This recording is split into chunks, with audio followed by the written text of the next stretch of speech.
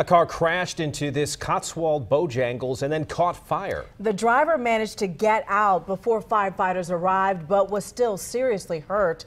Eyewitness News reporter Gina Esposito walks us through the series of events that followed the crash.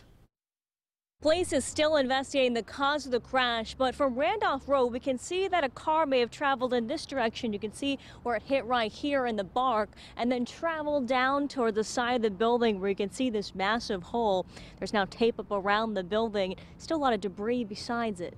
This red VW Bug crashed into this Bojangles restaurant on Randolph Road, then caught on fire. We arrived just as this ambulance was transporting its driver to the hospital with serious injuries.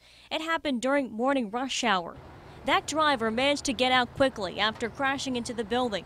There was also a small fire inside the vehicle that left the driver's door charred. Marshall Thomas was gassing up across the street not long after. I'm not exactly sure how the accident happened, but I'm not surprised. Firefighters had to use a rope to pull the car away from the building so it could be towed away. Multiple investigators are now trying to put together the pieces. Right now, we have building and code enforcement, building inspectors out here on the scene along with health inspectors. So the business right now is closed. There was also significant damage done to the restaurant. The car crashed into the kitchen. Fortunately, no workers or customers were hurt, but the damage means frequent guests will have to eat somewhere else for the time being. Guess it'll be a while before I go back. Again, a lot of work needs to happen here before this Bojangles restaurant can reopen. I've reached out to Bojangles to find out when that will be. In Cotswold, I'm Gina Esposito, Channel 9 Eyewitness News.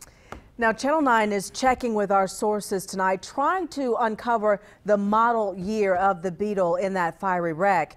In 2014, Volkswagen asked its dealers to temporarily stop selling 4 popular models, including the Beetle, because of a fire risk. The car company said that a faulty O-ring can cause transmission fluid to leak in, quote, extreme situations. Now, 25,000 vehicles were impacted by this. We're asking whether the car that hit the Bojangles is impacted by this issue.